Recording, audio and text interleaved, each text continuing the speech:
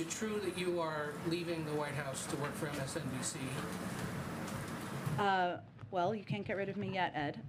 I have nothing to confirm about my length of public service or planned service or anything about consideration about next plans. I'm very happy to be standing with all of you here today after it felt like a never-ending, endless time in my basement, quarantining away from my family. Believe it or not, I missed you all a lot.